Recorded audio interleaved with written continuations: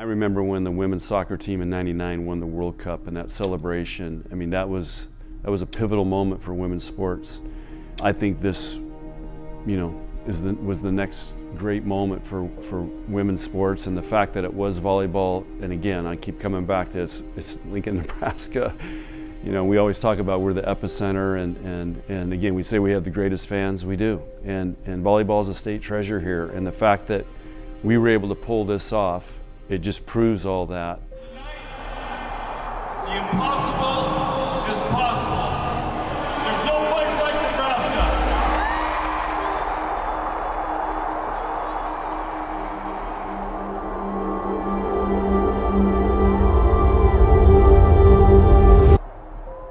We can do some amazing things together, and our team did that. And I'll tell you this, we've got as talented people in the athletic department at the University of Nebraska across the board as anybody in the country.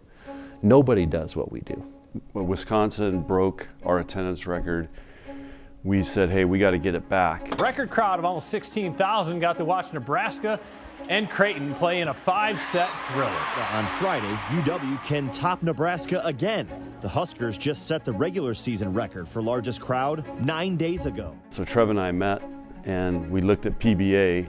There was no way we could get enough people in PBA to break the record. So my next question was, well, what do we have to do? We got to play at CHI, do we have to play at Pinnacle? And they said, no, unfortunately, we don't have a venue that's large enough to be able to break the record, so they're going to hold it. And I said, well, actually, we do have a venue.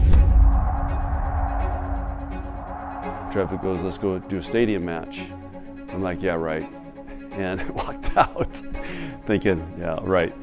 That was kind of a, you know, flippant comment, a bit of a joke, never really. And then, you know, the more I thought about it, the more I thought, well, what if we did try to do that? Between Trev and John in the room together, the idea came from that room. I think just John knowing that the record was out there and Trev behind it all the way is what maybe gave the final push to get us to where we were actually wheels turning and we're going to make this event happen. Breaking news in the volleyball world. Nebraska volleyball's match in Memorial Stadium. Volleyball Day in Nebraska. How awesome is that? And next thing you know, we're rolling on it, and they've got a plan how to do it. I think for all of us in the department, then it was like, okay, this is real, and now we got to get to business, making sure that the presentation is at an elite level.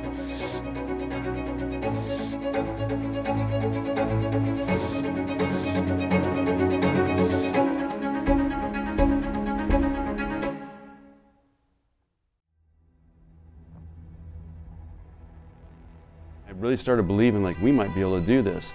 But to be honest with you, when the tickets went on sale and you know, I heard the system crashed and they're saying like, oh wow, we might get to 60 to 80. And I was just thinking, oh, this is like fake Twitter news, you know? Like, you know, they do those fake things on Twitter. I'm thinking, okay, this is like somebody's messing around here. That's what really was my first thought, like there's no way. And then here we go. The reality is I thought if we had 30,000 people, that'd be pretty cool. I mean, when was the last time 30,000 people watched a volleyball game? To hear that we're going to be playing in the football field and we could potentially sell it out, I was like, this is insane. I think probably initially when it was first announced, a lot of people were like, yeah, let's see. I don't think there's any way we sell at the stadium. It's on a Wednesday night. People from Western Nebraska can't come in the middle of the week. So I thought they're kind of hurting their chances, but they'll still sell, you know, 30 or 40,000 tickets maybe was my guess. Gotta set the alarm, make sure we get the tickets so I can be, you know, get Best Mom Award. And then the day the tickets went on sale and they sold out in like an hour and a half, I think, of the first bunch. And so it was just really exciting to see the support that came forward. The Huskers website shows no more seats are open on its interactive map.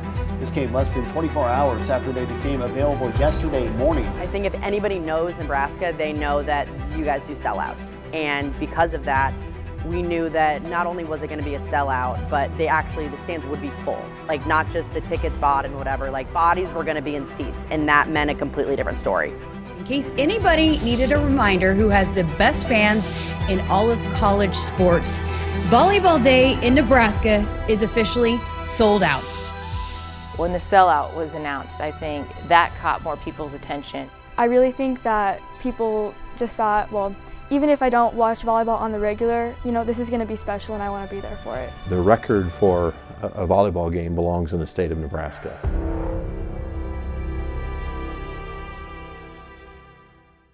The day before the event, Kennedy wrote a card to everybody on the team and with a rose. So that night I read it when I got home and got really emotional reading it. And then we had the pep rally, and I was going to read the whole card to the whole pep rally in the Coliseum, but I couldn't do it.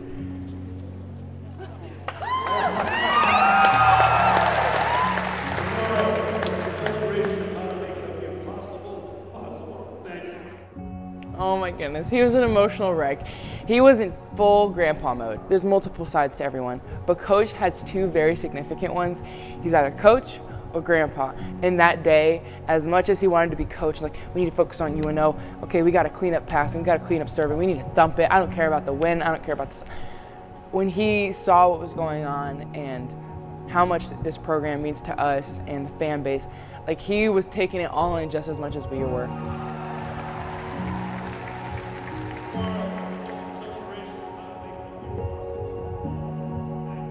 Being on that stage and how they handled it, how they handled the pep rally, interacting with those kids, and that was a long day for us. They sensed the moment being a role model and how many young girls they were going to impact. The one that looked just like me, her name was Nevaeh, so they brought her out, and I could notice like she had some emotions, and she was obviously wearing my jersey, so I was like, oh, this is so cool.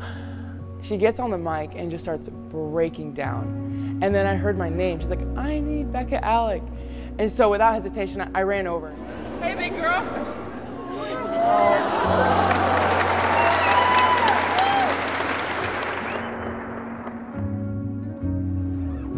I just knew that I needed to be there for her, and having someone break down over me, it made me realize that like what I do and what I stand for and how I play, it's a lot more than what I think it is. It's not just me showing up for practice, and it's not just me playing hard. Like, I'm representing somebody. I constantly told myself, I'm like, okay, if I don't see anybody that looks like me in my position, I'm gonna be the first.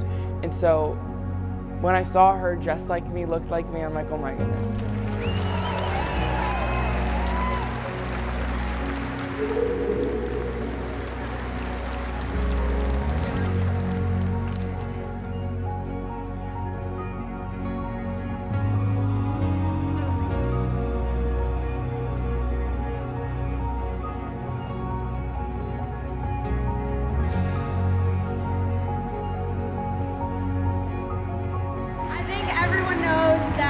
This would not be possible without each and every one of you, and there's a reason that there's no place like Nebraska, and that we have the best fan base in the nation, in the world.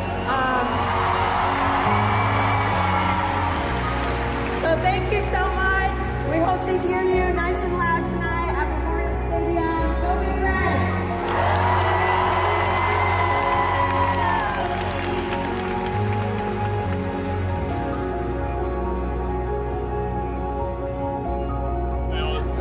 It's simply so exciting. I mean, you just couldn't be on. At first, they didn't picture filling the place, but quickly they did, and as they filled it up, boy, that became quite the event. And I tell you what, this is great for the sport of volleyball, great for women's sport and sports in general. I think this is a once-in-a-lifetime deal. This will be remembered for a long time. One thing going into this game we talked to John Cook about was he was really happy to see high school students and middle school students, club athletes, be able to go to a game, because a lot of times at Devaney they can't get in or can't get tickets because it's the hottest ticket in Lincoln. There's no distance too far for Husker fans when it comes to witnessing history. Teams across the metro have canceled practice and loaded up buses to head down to Lincoln. They know these players. They've played with them, they've watched them, they've been mentored by them, and to get to see them on this big stage, it only gives them confidence to be able to do the exact same thing. We had so many subs that day because teachers were leaving to go and enjoy the game. And in history class, we talked about the history of Nebraska volleyball, and it was really just a citywide event.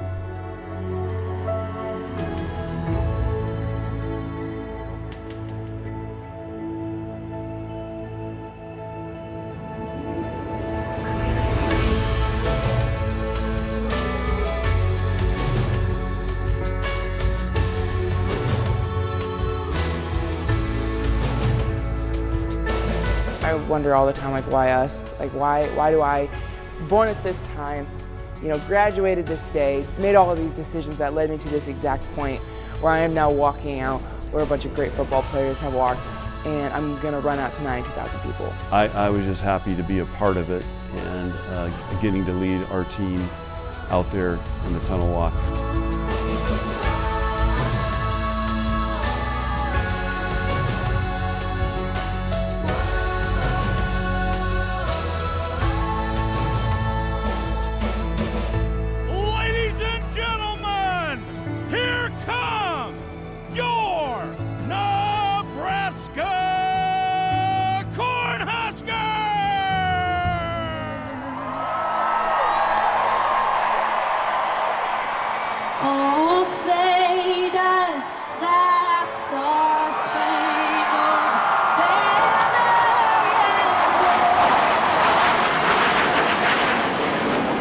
I think the national anthem and the flyover really got a lot of people in.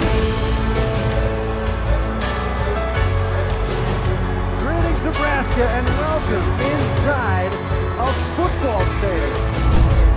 Serve goes moves across to Nebraska. Great attack. Andy Jackson, kaboom! 21-10, big red. The Seaballs out there tonight. That's a good jump over the line. Come to Nebraska. There it is. Right side there, Beaton blocks out covered. And now the Huskers. Straight left.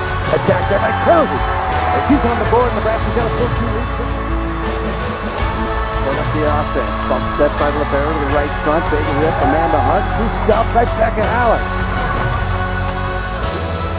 Anything over 91,648 eclipses the highest attendance ever for a women's sporting event. 91,648 is the magic number. We'll find out momentarily.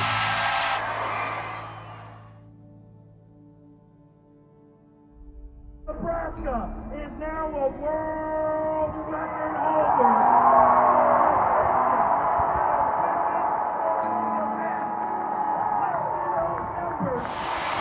That roar is because we're going to get our answer on what the attendance is.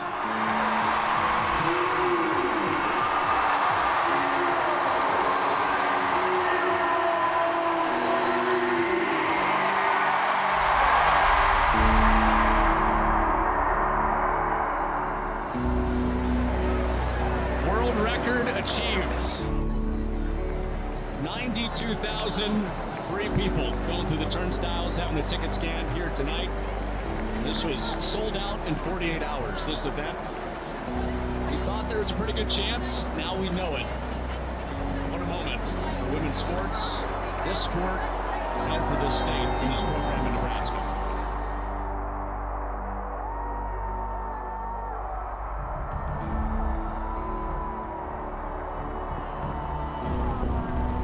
Guys, thank you. As we say, we have the best fans in the country. You guys proved it. Once the game ended and I took my IFB out and, you know, ripped my headset off, I remember hugging Connor and just saying, we're a part of history. This is the coolest thing that I probably will ever cover. It's a record setter in Nebraska. It's a record setter for women's sports. I haven't seen something like that in a long time. Talk about big red indeed. It was just a sea of red. And a big record for women's sports attendance. It's not a Taylor Swift concert or Beyonce, that was the girls' volleyball team. History in the heartland. Something very, very special happened at the University of Nebraska last night. In a sea of red, they cheered by the tens of thousands. The largest attendance for a women's sports event in history just took place in Lincoln, Nebraska. 92,003. That is the record-breaking number of 92,003 people there to see it at Memorial Stadium to see Volleyball Day, one of the best programs in the world. More than 92,000 people filled Memorial Stadium. It's not every day that a college volleyball game needs to upgrade its venue to a football stadium. And you got to give credit where credit is due. I remember the games in the Coliseum, and to think that they, sold out at Memorial Stadium.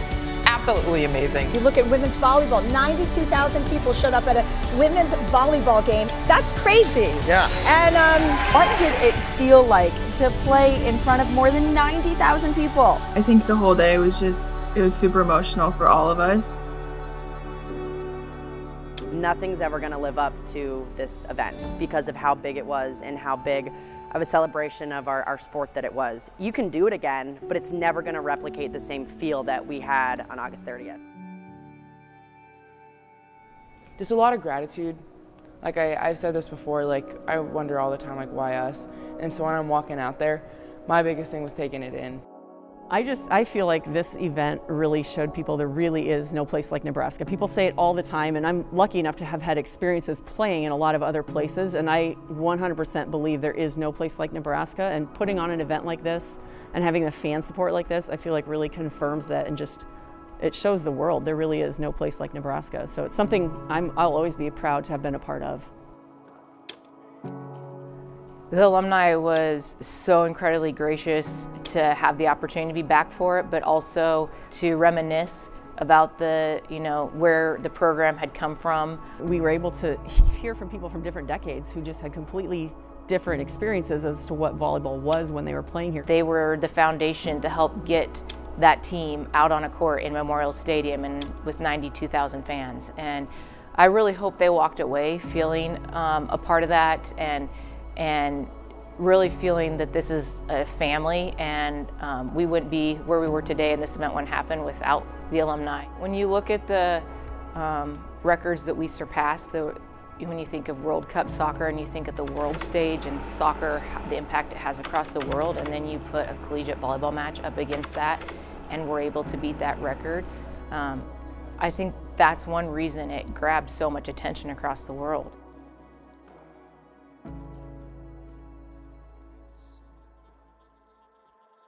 When I played, we were in the Coliseum, but we were selling out most matches. We started the sellout streak my last year. But we heard from people who played 20 years before me who they would try to get football fans to come in after a football game. And they'd be like, show your ticket stub, and I think, I don't know, you got popcorn and something for $1 if you'd come support the volleyball team. And they would set up the chairs before the match themselves. And I mean, it's been a very long journey, I think, of women dedicating themselves and being willing to sacrifice to play a sport that we all loved, to get to the point where our team can go down there and they can play in front of 92,000 fans. Like, that's insane. Yeah, I would definitely say after feeling that or seeing that atmosphere, sky's the limit. As a girl, growing up and seeing that, and you're like, wow, I'm in Lincoln, Nebraska, and this is what's happening here. We're setting world records, and this stadium is full of people for women playing volleyball. So I would definitely say the sky's the limit, and yeah, dream big, go for it. Was there risk? Sure. And I'd have had to stand up and say, I'm sorry, we tried, but look at the reward. Just go make it happen. We were dreaming big to put this on, but we also, there was maybe a little fear behind it, but we had to be fearless and go ahead and go for it. You have to be willing to take a risk on a big stage, and that's exactly what our program did on Wednesday night, and I think our team walked away with the confidence now to go into the season and be more willing to put that on the court. I think her comments will forever resonate with me. She's one of my #1 hype men, my twin sister Hannah, and how you wanted a name for yourself and you wanted to be a part of something big, like you're doing it. And she posted, she's like, you're living out the dream.